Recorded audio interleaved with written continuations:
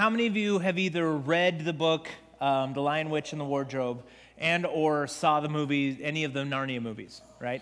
Okay, so in the movie, you have Aslan, who is a talking lion, who is a picture of Jesus. And he has a special relationship with a small girl named Lucy. And in the second movie, she's looking for Aslan everywhere, but cannot find him. And then suddenly he shows up, and she is both bewildered, enamored, and also terrified to a certain extent. He said, "You're so much bigger than you were the last time I saw you." And she was thinking, well, I'm bigger, so the lion would be, keeping the same perspective. He would be smaller. But then he says something very important. He said, because the bigger that you get, the bigger I get. And what he was saying there, and what God is saying to us tonight, is that he does want to grow us up so that we can have a bigger perspective of who he is. Hear me when I say by the word of the Lord, this is going to be a year that if we are not on our knees, if we are not in prayer and intercession, calling upon the kingdom of heaven, bringing the kingdom to the earth, if we are not operating in the grace of God, there are trials and challenges that are coming that we are not prepared for. And I'm not speaking woe or disaster. This isn't conspiracy. This isn't anything else. The message tonight is not to freak you out. But God is saying he wants to draw near to you. He wants to give you a supernatural power and wisdom that you yourself do not possess, so that you can get the answer before the problem even arrives. And Lord, I pray that for myself, for my family, for this church, God, that you would widen our capacity to receive you. Lord, I pray that you would cause our vision of you to get bigger. Help us to see more of you. Lord, I pray just like John the Baptist that you would increase and we would decrease in the name of Jesus. And so today, as I was just talking to the Lord, he gave me a very specific word for us here tonight. For those of you that don't know, we as a church, we do a fast at the beginning of the year, every year, because it sets the tone for the year. Because we don't want to just have a word where we're excited. We're saying, God, we need you. We want to humble ourselves. We want to put ourselves into alignment. And without doing a whole teaching on fasting tonight, fasting isn't about hurting yourself so God feels sorry for you and you're manipulating his behavior to move on your behalf because you feel so bad. That is not what fasting is. Fasting is saying, I'm going to deny my fleshly appetites so that I can come into alignment with you. Fasting does not get God to align with you. Fasting gets us to align with God. And it's in that place where we receive grace, power, wisdom, and more importantly than all of those things, we get more of his presence. We get to know Jesus. See, Paul said something that doesn't make sense to most of us, especially here in America. He said, I want to know the power of his resurrection. Now, we can get behind that. I love to see when Jesus rolls away the stone. I have seen God physically raise people from the dead several times. And again, I've said this, she even wrote a book about it, raised my wife from the actual dead twice. I love seeing that. But Paul doesn't just stop there. He doesn't just say, I want to know the power of his resurrection. He also said, I also want to know the depth of his suffering. Paul even wrote about himself that he did more than all the other apostles, but it wasn't him, it was the grace of God working in him. He did 3 circuits around the known world at the time, planting churches all around. Most of the New Testament that we have is actually letters to those churches. And so Paul was extremely productive. My life was completely changed, not just by the Gospels and by Jesus, obviously, but also by the writings of Paul there's a lot of things in there that really help to shape my perspective and help me to get into more alignment with God. And so Paul did see the power of Jesus' resurrection, but it came at a cost, and the price was the depth of his suffering. Paul writes and he says, look, I've been beaten with 39 lashes. They say 40 will kill you. So they would remove one. They basically would take you within that close to dying. He said, I've been beaten with 39 lashes 3 different times. I've been stoned twice and left for dead. I have been in hunger. I've been shipwrecked. I've almost drowned. He says, but in all those things, I don't count this light and momentary suffering to be anything in comparison to the glory of God that will be revealed not only in and through my life, but for eternity. When I go before Jesus and he says, well done, good and faithful servant, and he starts giving me the crowns of life, and I take them back off and lay them at his feet. And I get to spend time with him and behold the one that I love for all eternity. He says, I can endure the physical pain. No, it's not comfortable. No, it's not fun. No one wants to say, hey, beaten within an inch of your life, sign me up for that 3 times. You know, this ride was fun. Where do I get the tickets? Like, no. But what Paul knew is that he says, whatever situation I find myself in, wherever I feel that I am led by the Holy Spirit, I know it's going to be worth it. He even said, death works in me so that life can work in you. The problem is that we do not have a focus on sowing seed in other people's fields so that they can be fruitful. We're just eating our own seed. And so as we are about to go into this fast, you can follow along on our website, kingdomculturecc.org. We have a church fast tab that's on there. There are 2 posts in there already just about preparing for the fast. And every day, I'm going to try to get it out at 6 a.m., but every day we will have a new post for that day. And so we're going to be talking about a lot of different things that the Lord is placing on our hearts of points of prayer and intercession and even warfare, of seeking God and drawing close to him. But if I could sum all of that up, is as we are going into a fast, it is to deny our flesh and selfish nature so that we can get in alignment with God, the one who says, love God, love people, make disciples. And tonight, the Lord gave me Isaiah 58. Now, if you are not familiar with that chapter, this is one of the most important chapters in the Bible. Because it is talking about God's perspective on fasting, and it's very different than what a lot of us would initially think. I know it definitely changed my perspective and challenged me quite a bit. And the reason why I say this is important is because Jesus said, when you fast, don't be like the hypocrites. So fasting is not optional. If you want to follow Jesus, he even said, if you want to be my disciple, you need to deny yourself, pick up your cross, and follow me. Jesus did not create the church so we could get together a couple of times a week, sing some songs, get inspired, and go home and live like nothing happened. He came so that his kingdom would come and will would be done. He came to confront, to destroy the power of sin and death, to free us as his people, fill us with himself and his spirit so that he can walk with us, so that we can be light in the darkness. Jesus did warfare on the cross, and he's calling us to that same warfare in our lives today. And we cannot, and please hear me, you cannot walk in the fullness of who God has called you to be without this discipline of fasting.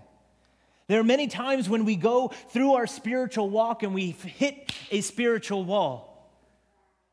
That's a good time to start fasting. There have been many times when I've needed a word from the Lord. I needed wisdom. There was a sin in my life that I couldn't break. There were strongholds or thought patterns or spiritual attacks from the outside, spiritual attacks on the inside. And each time when I get into prayer and fasting, the Lord strengthens me from the inside. See, what fasting does, it is not, putting yourself at a point of pain to show God how great you are.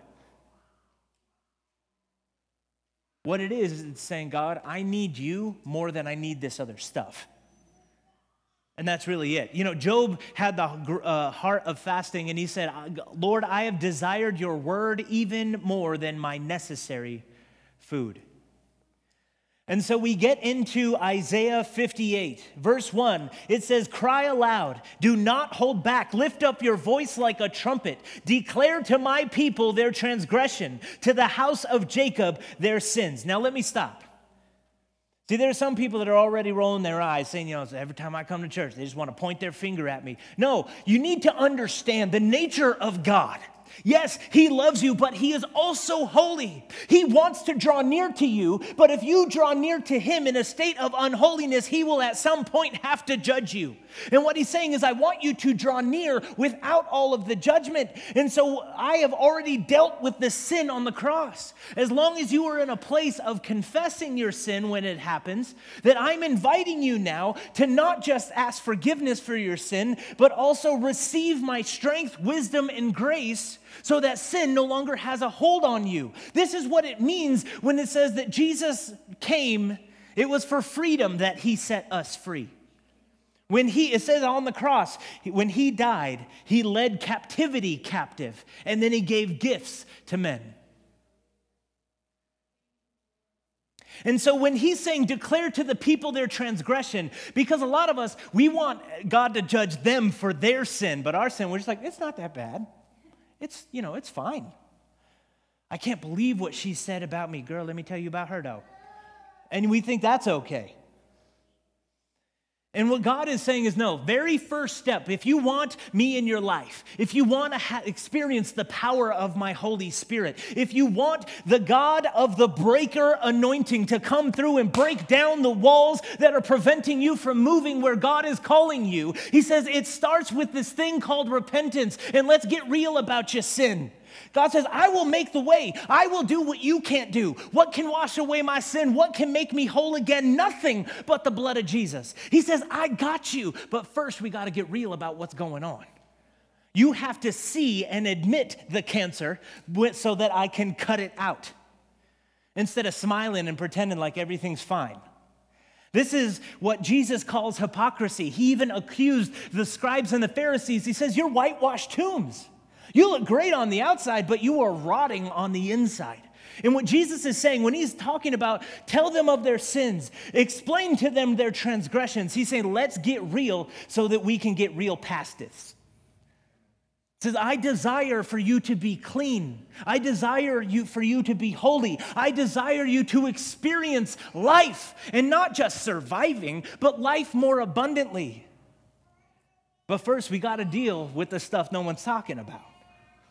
Verse 2, it says, yet they seek me daily and delight to know my ways. Now, before I finish in verse 2, I want you to understand, it sounds like these people are doing great.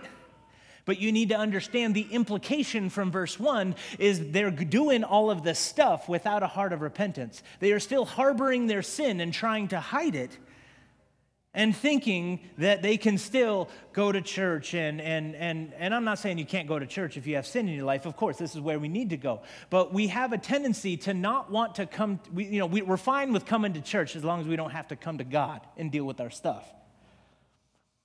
And so it says, yet they seek me daily and delight to know my ways, as if they were a nation that did righteousness and did not forsake the judgment of their God. They ask of me righteous judgments. They delight to draw near to God. But then they say, why have we fasted and you see it not? Why have we humbled ourselves and you take no knowledge of it? Behold, in the day of your fast, says the Lord, you seek your own pleasure. Peter echoes this in his letter to the church, where he says that, you have not because you ask not, or when you do ask, you spend it on your own pleasures. And it says, and you oppress all your workers. Verse 4, behold, you fast only to quarrel and to fight. How many of you have ever gotten in a fight with your spouse when you're fasting? Yeah, I could tell you some stories. We'd be here all night. Thank God for grace. Love you, babe. Because what happens when you're fasting? You get irritable. Everybody getting hangry. And then you got two hangry people. I mean, you look left a little too fast. Bap, and just the smallest thing will set you off. And the thing is that God does not call us to a fast so to irritate us so that we can fight with one another. God calls us to a fast so that our immaturity and selfishness will come to the surface so that we can deal with it in Him. Because what happens is, as Adina and I, in the past, when we've gotten into those intense fellowships, especially, it's like up here, but then the fast fights, yeah, no, that's a thing. It's this thing. But in those times, we've learned how to humble ourselves before God and for each other.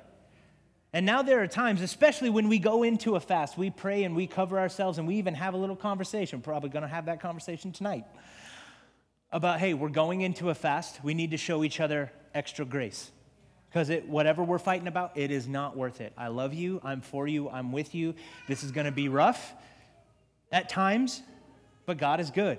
And I'm going to love you through it, and I'm asking you to do the same for me. Amen? Amen. But a lot of times when we're fasting as a religious exercise, or we're fasting because we think we're doing it the right way, but we're doing it for our own purposes, when that flesh, that hunger raises up, we have a tendency to lash out to whoever is around us. And unfortunately, it usually lands on our spouse, our kids, our friends, and it's not okay. And so, it says, verse 5, is such the fast that I choose, a day for a person to humble himself? Is it to bow down his head like a reed? Is it to spread out sackcloth and ashes under him? Will you call this a fast and a day acceptable to the Lord? God's saying, I'm not calling you to a fast so that you can show everybody how pitiful you are. He's like, this isn't a time to bow your head down. It's a time to look up. That a fast is not about what you're feeling. It's about getting what you're feeling out of the way, because the just walk by faith and not by sight or by what they feel. And so in a fast, you start feeling everything you were feeling before the fast times 10. The heat gets turned up. But here's the thing. When we cry out to God, He gives us a grace that is turned up to 10 to 12. He says, my grace is sufficient. See, the Lord says that He will never allow you to go through any temptation that is too much for you, that you can't overcome. But when the temptation comes, He always provides a way of escape. And we hear that word temptation, we think that means, to do something we shouldn't, or to look at something we shouldn't, or to take something that doesn't belong to ours, and all of those things are valid, but also it's the temptation to raise your voice a little bit louder than you should in a respectful way.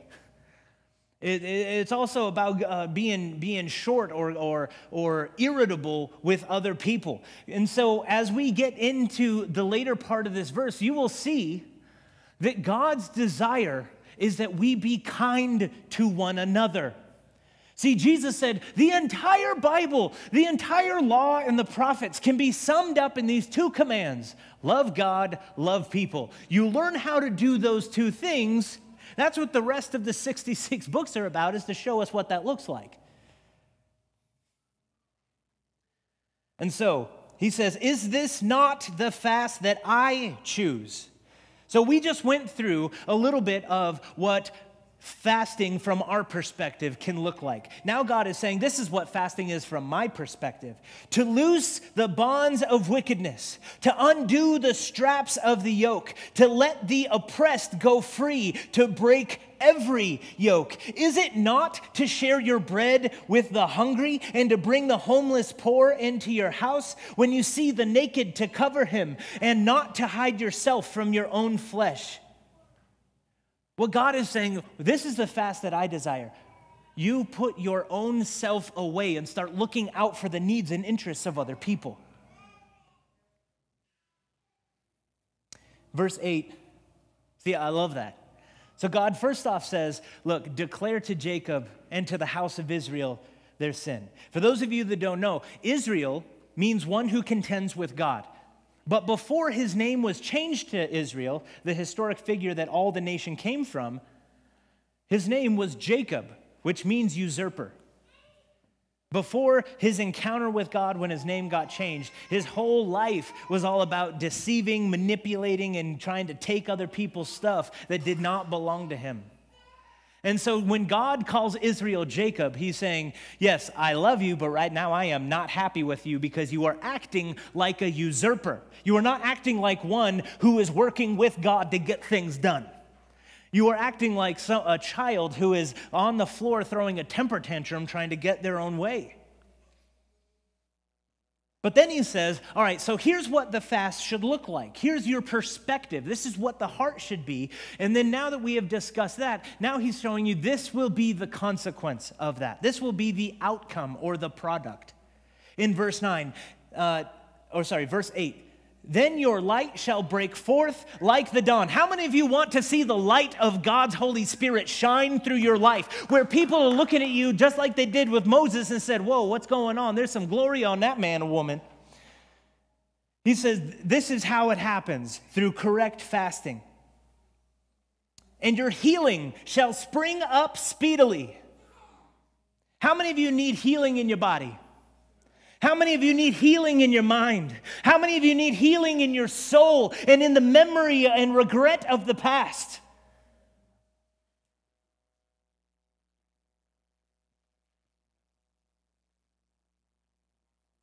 It says, your righteousness shall go before you, and the glory of the Lord shall be your rear guard. What he's saying is that when we have a lifestyle of aligning ourselves with God, and especially through prayer and fasting, we don't have to be worried about what's going on. God's saying, I got you six. I got your back. Don't worry about it. Keep your eyes straight ahead and keep walking. Because a lot of times, someone might come up against me, so we'll take a couple steps in the Lord, and then we stop and look back.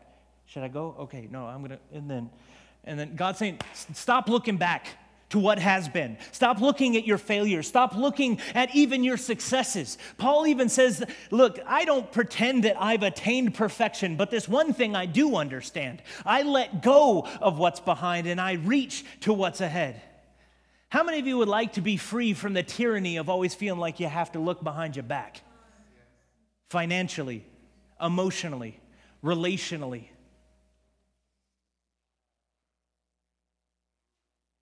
Verse 9, then you shall call and the Lord will answer. See, we serve a God that doesn't just throw a book at you and says, figure it out. We serve a God who listens and hears. And it says, not only will the Lord hear, but when you call to the Lord, he will answer. You shall cry and he will say, here I am.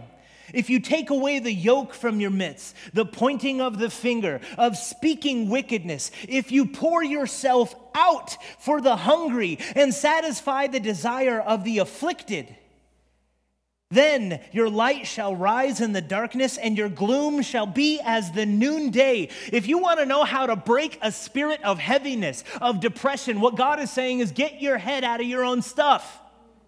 Start looking at how you can help other people. Look, I suffered for years with chronic depression. I understand the differences between the physical, chemical, physiological aspects of depression. Sometimes they're brain chemicals that go weird where you feel depressed. I also understand the emotional, mental, and spiritual aspects of depression. And what's really horrible is when all those things get together and they get intertwined. And it doesn't matter if you are dealing with depression today, whether this be physical, mental, emotional, spiritual, you deal with them in different ways. But what God is saying is how you get out of depression and a spirit of oppression and heaviness. He says, stop focusing on what's wrong and how you feel.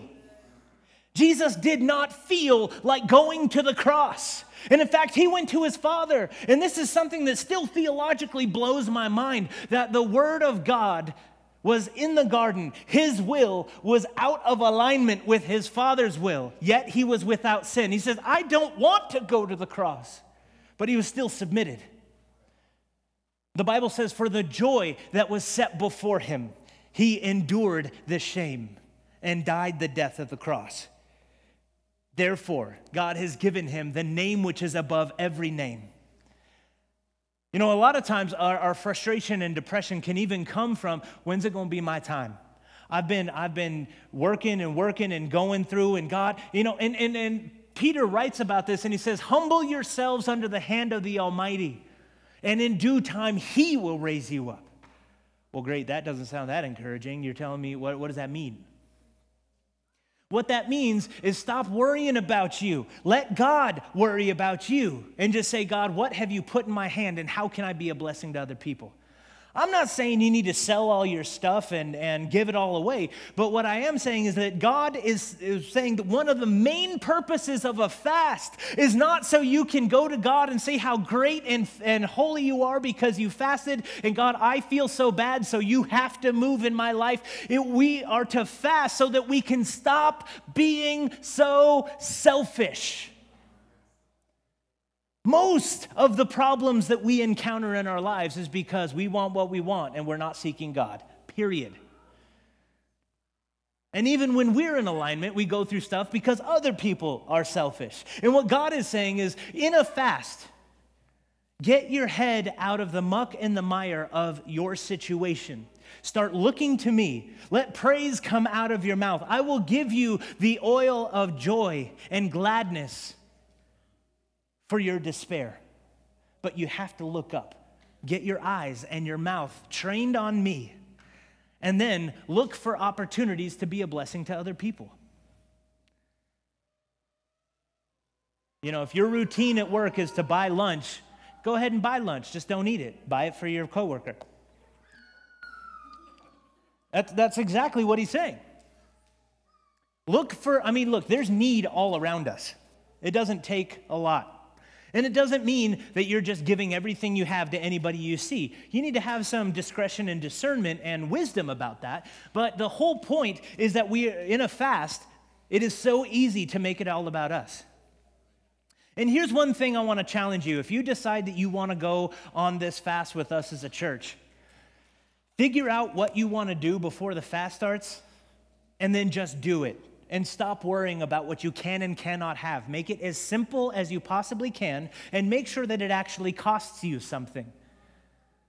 And then keep it simple and just do it.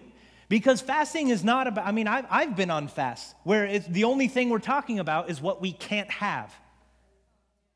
There was another group of people in the Bible who liked to talk about what they couldn't have. They were on the way to the promised land, but God put them in a forced fast in the wilderness. And they said, oh, I want the garlic and the onions, and I can't have it. And now my appetites are getting challenged, and I want to go back to that thing over here. But God is saying, look, you are going through this wilderness period. I'm not bringing you here to kill you. I'm trying to transform your mind and your heart, and for you to see that I am a miracle-working God. I just caused water to come out of a rock. So if water can flow from a rock, I am your Father. I will feed you. I will give you water to drink. I will provide for you. Stop being so afraid. And even in Jesus' greatest message, the Sermon on the Mount, he says, do not worry about what you're going to eat, about what you're going to wear. Don't worry about what's happening tomorrow. And the famous verse, Matthew 6:33. But seek first the kingdom of God and his righteousness. It doesn't just mean, God is holy and so we got to do right things. That's part of it. But the word righteous means to perform the function of something's design. So a brick in a wall is righteous because it's designed to be there. A brick on the ground is unrighteous, and it could be something that somebody trips over. And so God, in his righteousness, let's look at what he does. He loves the world, so he gave his son, that he is our provider, protector. He is the one who gives us wisdom and strength. He gives us the Holy Spirit to bring counseling and comfort. And what God is saying, when we are to seek the kingdom of God, that means we're aligned with his order, his laws, his rules, and that we would be a people who come into alignment with his word. But that he says, and his righteousness. So go do what I'm telling you to do with the right attitude. Here's what God is saying. Love God, love people. It's extremely easy to say. It's extremely difficult to do. And we need the supernatural power of God's grace. We need his Holy Spirit. Another thing I want to add about this fast. Many times we fast for 37 seconds, and because the heaven didn't open and we didn't get this, an angel talking to us, that we're like, okay, I just don't want to do this fast. I know people have had really amazing experiences in the midst of a fast, and I've definitely had my share of revelations during fasts. But most of the time, my experience, and as I talk to other people, this is their experience as well, that the answers don't come during a fast. It's as we are faithful to the fast, the refreshing and the answers and the revelation comes after the fast. Is there a biblical model for this? Yes. The wilderness testing of Jesus. It says that he didn't eat anything for 40 days and he was hungry. Yeah, you think? And then when he was weak, at his most vulnerable point, and he was hungry, he was hangry. Satan made a mistake. He thought, I'm going to get him at his weakest. It's like, you got the word of God when he was hangry. He going to kick your face in. Don't. And look, Satan's a fool. How you going to come at the word with the word and think you're going to win? Anyway. And so Jesus, during this fast, it didn't say Satan tempted him all 40 days. Satan stepped back and watched and waited until he was vulnerable. He waited all 40 days till he was at his weakest point. Then Satan came. And so Jesus then used the word to push back the enemy. James says that we are to submit to God, resist the enemy, and he will flee. And this is absolutely part of a fast, of learning how that process works in our life in a practical way. And then, at the end of the temptation, after Jesus was successful, then it says angels came to minister to him. I remember there was a fast that my wife, myself, and another friend of ours went on, and we actually all got matching tattoos afterward. But it was an extremely difficult fast. I can't speak for the rest of them, but I know for me, that was my first 40-day fast, and it was difficult. And we had it set so it was progressively more difficult. Like the first week was no meat. But by the week 6, it was just water. And it was at the point where we went to sleep and I was dreaming about eating, and then I woke up repenting. Lord, I'm sorry. And I'm like, God, there's no food. Then I was sad because there was no food, but then I was happy that I didn't break the fast. So I'm just like, I just have all this emotion. But at the end of this 40-day fast, we went to Tennessee to see Lou Engle. The culminating event of this, what they called the call, was they said if right now the Holy Spirit is moving through the auditorium and there is a spirit of martyrdom, if you feel like you are called to lay down your life for the gospel, stand up. And if this is not you, stay sitting down. Basically, the only people that are standing up is the Holy Spirit. He's basically yanking you up. And before he was even done speaking, I saw myself, my wife, and my friend, or she wasn't my wife at the time, but Pastor Adina and my friend on our feet, and we felt the Holy Spirit hit us so hard. And there was, I can't even put it into words, something that happened there that day, where it says, God, no matter what it costs, no matter where I go, no matter what you say, my answer is yes. I know I'm going to mess up, I'm going to trip, I'm going to blow it, I'm going to fall short so many times. But Lord, if you're willing still, knowing all of that because you do, to still call me to walk with you, then it doesn't matter what the price is, I will pay it. It doesn't matter how far it is, I will go. God, I'm saying yes to you, that even if no one ever takes my physical life for claiming Jesus, that I will be a living sacrifice Christ. Today, I'm going to die to the influence of the world, that I'm going to resist being conformed to the image and pattern of everybody else that the enemy is encapsulating in his mold. That Jesus, I want you to live on the inside of me. It was in this spirit that Paul wrote that to die or to live is Christ, but to die is gain. And then right after that, it said, now, the last thing that we want to do is there's some people here that want to actually get married. And so they had like 4 or 5 marriages. They had a wedding ceremony. But in that, the Holy Spirit came in a way that I have never experienced before or since. He didn't come as judge. He didn't come as, it's not the fire falling. He came as the bridegroom. He came as the lover of our souls.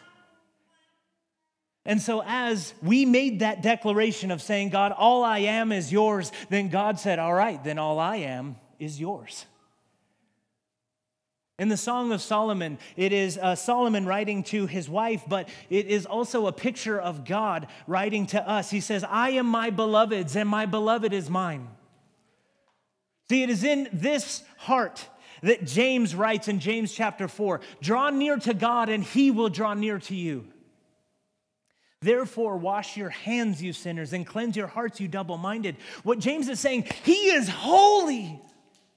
And he is calling you to be holy, and you can't do it yourself. God knows that. But as you draw near, you bring your hands up to him in worship and prayer and getting into his word. That yes, we do have to try. The struggle is real. The Bible says we do have to resist the enemy. There is work in discipleship. Anyone told you any differently, they're selling you snake oil. But God gives us grace to do what we could not do before. See, the kingdom of God is not a self-help plan. God is not saying, well, you just need to change for the better. He's saying, no, I want to transform you into my image. I want you to reflect my glory. I want you to be who I've created you to be. And when you are, it points to me. I'm your Father, and I want you to look like it.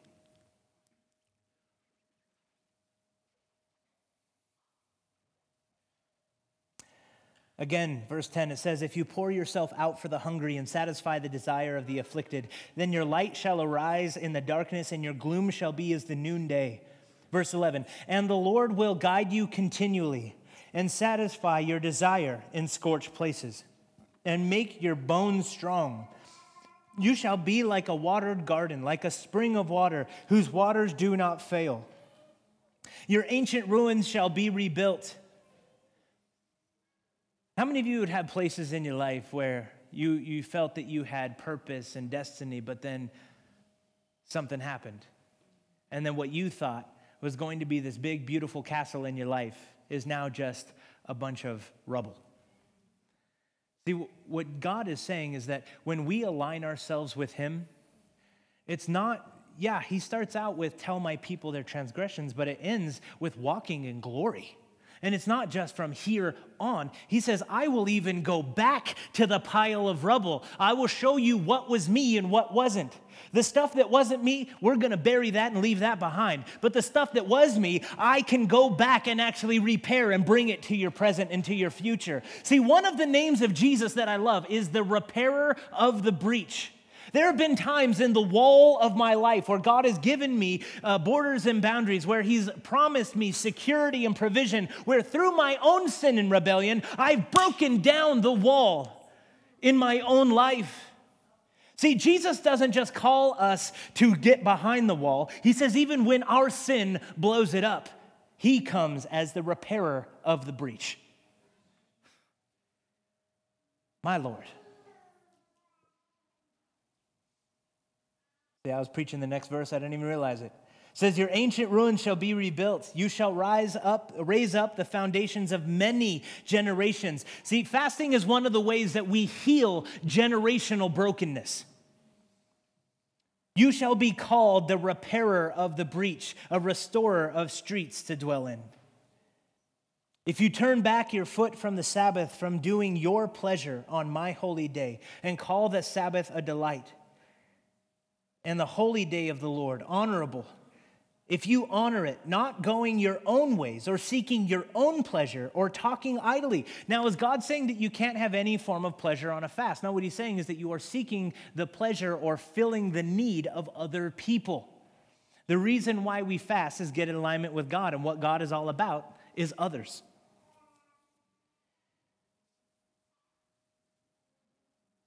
Then you shall take delight in the Lord, and I will make you ride on the heights of the earth.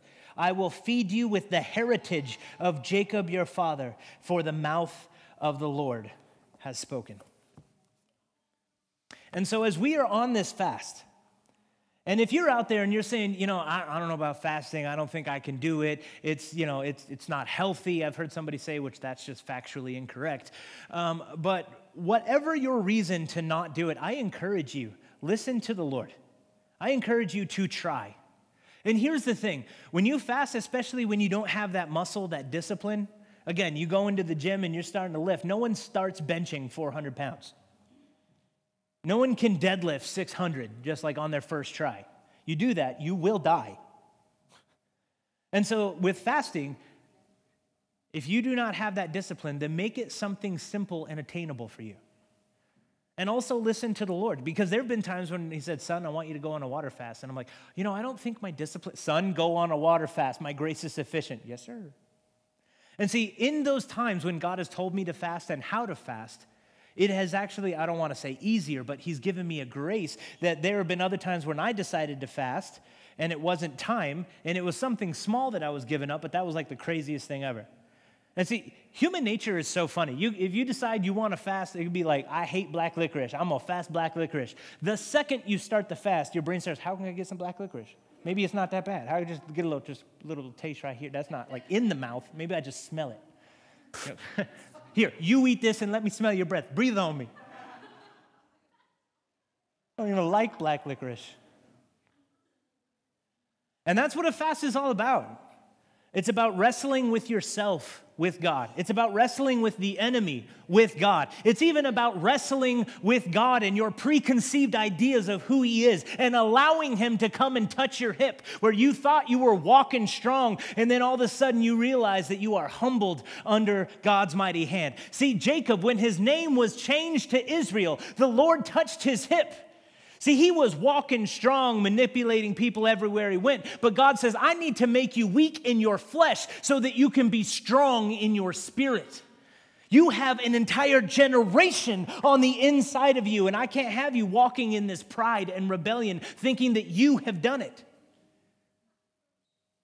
But here's the thing. I would rather walk with my own limp before the Lord than have him need to come touch me in that way.